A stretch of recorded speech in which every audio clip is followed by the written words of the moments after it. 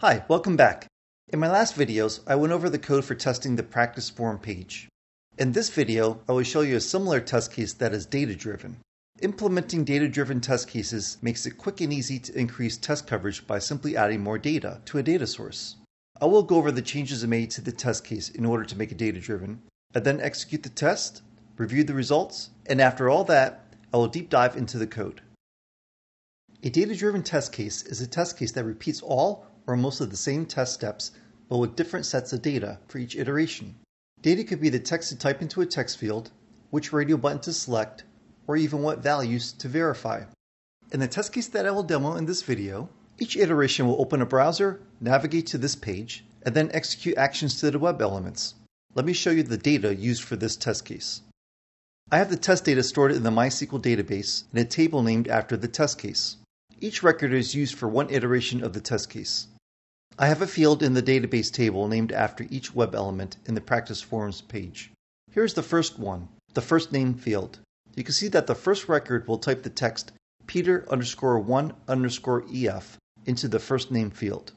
An empty value, as well as a null value, means that no action will happen to the web element. But if the string null, as shown here, is used, then my code will clear out the text in a web text field. For these three radio buttons, the code will select whichever one has a select value. The same thing will happen for checkboxes. In addition, unselect can also be used. One more thing to note is that in my test data, I included information to help me debug and test my code, so I can see the information while it is actually running. This will also help you to see what is being tested when I do the demo. For instance, the numbers in the test data let us know which row in the data table is being executed. And the suffix EF lets us know that this test should fail because my code will be trying to enter text into the email_fail web element, which does not exist. The web element email does exist in the web page, but it is not the same as email_fail, which is an object I created for my code so I can test to make sure my code works properly when the object does not display on the web page. Now, I will go over the code that makes the test case data-driven. I created a method that returns all the records from the MySQL database table that this test case uses. It returns the rows and columns of data as a two-dimensional list of objects. I will deep dive into this method's code after executing the test case. Next, I use the data provider annotation. It's part of the data-driven feature in Selenium's TestNG framework. The name attribute of the data provider is set here. I like to keep it simple and name it the same as the method that returns the test data, even though it does not need to be named the same. This line is required to be placed directly above the method. Placing it directly above the test method tells this data provider that the data returned from this method is the data that is to be provided to the test case. But how does the test case know which data provider to use? In the test annotation, I reference the data provider as such. This tells the test case located directly below this line to use the data from that data provider. For each field in the data object, I declare a variable that will automatically hold its value. These variables are passed in as arguments into the test case method. They need to be placed in the same order here as they are listed in the data object. I made sure the data object order matches the order in the data table. All that is left to do now is to replace the hard-coded data in the test case method with these variables. And that's it.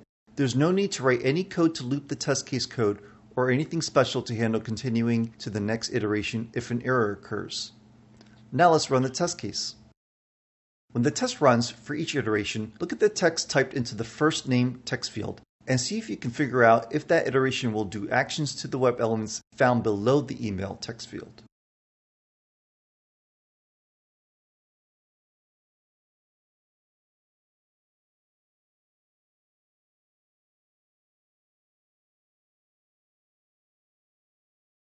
The first iteration just started.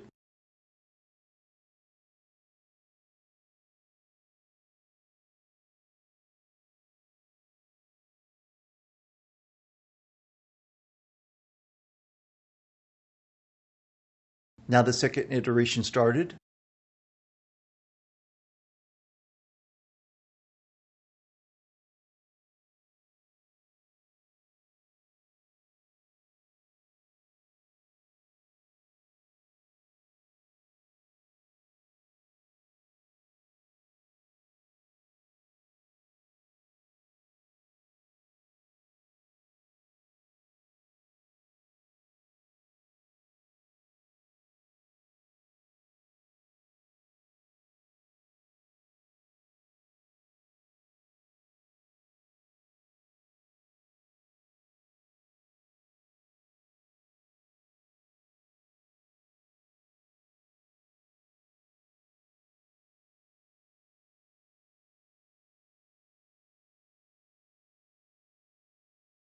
This is the last iteration, number 5.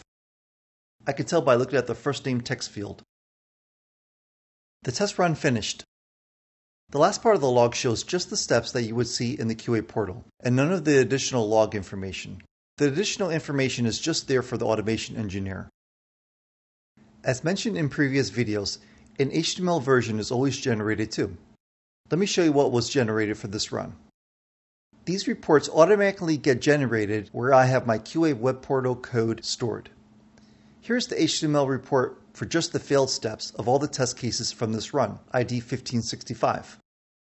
And here are the full HTML reports for each iteration. Let me go back to the log report. When you scroll up, you can see the same steps for each iteration. Here's iteration 5.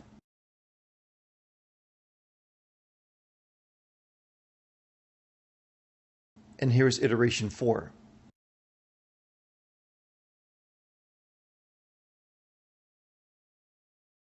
Let's go back to the end of the log so we can look at all the iterations grouped together.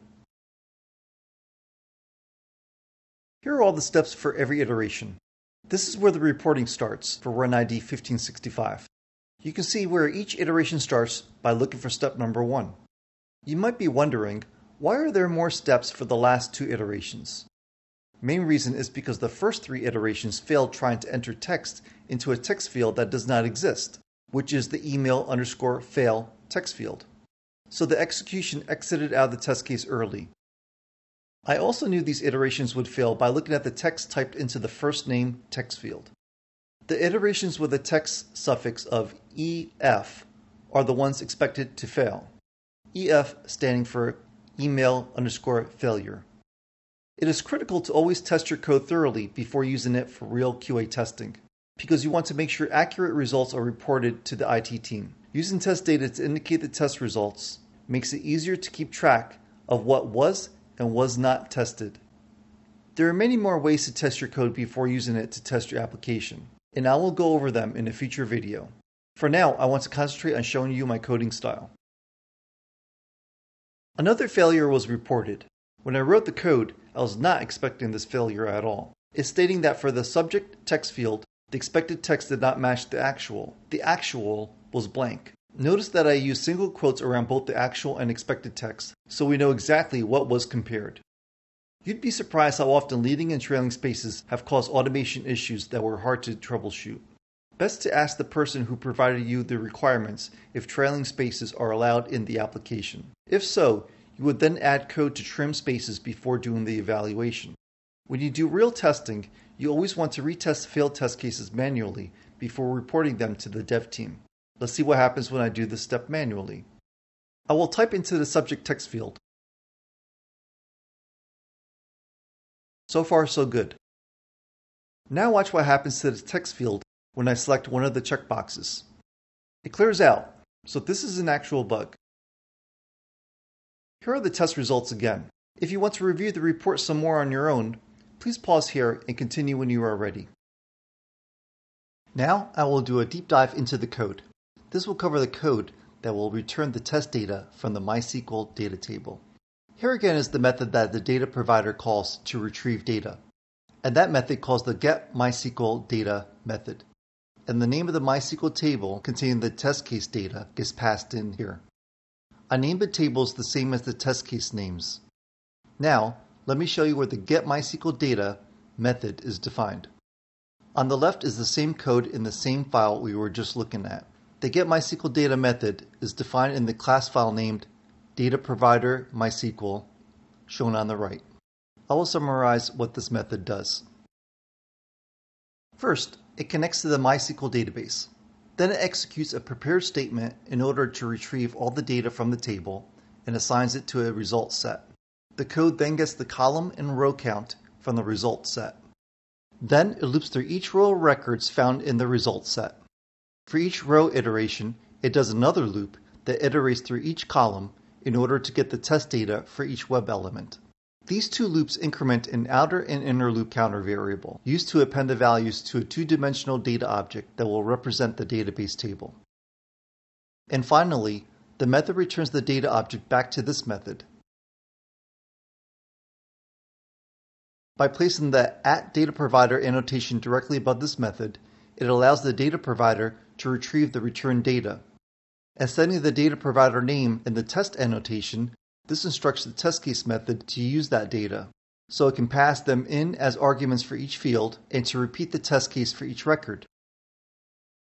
The data provider feature was used here to retrieve data from a MySQL database, but it can also be used to retrieve data from an Excel or CSV file. I created such code, and I will briefly go over the code at a basic level. This is the Testcase method. It reports the data in an Excel file that has the first name and last name columns.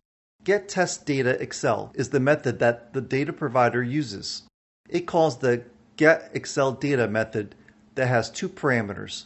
One is the Excel file name and the other is the sheet name. Normally, I would name the Excel file the same as the test case name, but I borrowed this from another test case I already had created. The getExcelData method is defined in the data provider Excel class shown here. I created Excel methods for getColumnCount, getRowCount, and getCellData, and I placed them in a class I named UtilitiesExcel. Then, just like for the database table code, I have it looping through the Excel table so that it can append the cell data to an object. Running the test case generated this log. This log came from getExcelData method. This came from the test case method. This was auto-generated based on the test case signature arguments and the test results. You should now be able to see how this Excel data provider code can be applied to a web page test case, in the same way how I explained the MySQL database data was used. This concludes the video on data-driven testing. If you have any questions, please send them to my email address that can be found in the description below, and I will make sure to reply back. You can also find there a link to the next video to watch. Thank you for watching.